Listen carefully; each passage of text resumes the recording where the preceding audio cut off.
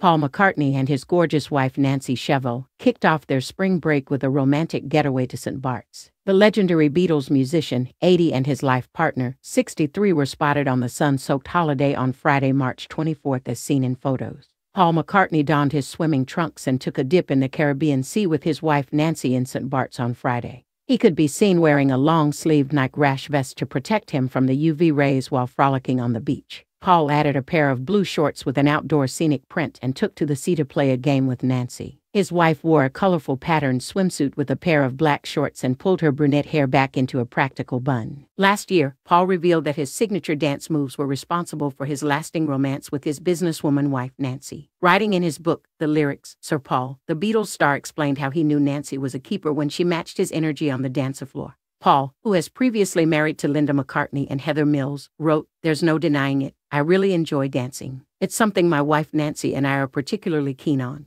After a show, when the band and crew get together for a drink, we're always the first ones on the dance floor. Certain songs will just get you dancing." Paul coupled up with Nancy when the pair were on holiday in Morocco with his brother Mike, and the musician serenaded her on the hotel's piano. The Beatles star detailed how they weren't yet officially a couple and were sleeping in separate bedrooms when he made his move. The cute couple certainly loved vacationing on the French island as they enjoyed a trip there last year at this time. When they're not gallivanting all over the world, they also enjoy a bit of time in Los Angeles where they hike together and even have dinner with Paul's old pal and bandmate Ringo Starr. Paul and Nancy married in 2011, although their friendship goes further back, having met 20 years prior to their nuptials at the Hamptons, where they both owned homes. Nancy is currently vice president of the New England Motor Freight, a family business in which her father served as CEO. In his 2-volume book The Lyrics, 1956 to the present, released in November 2021, Paul and Nancy were later wed in 2011 at a London Register office after he admitted he had already fallen in love with my lady before they were official.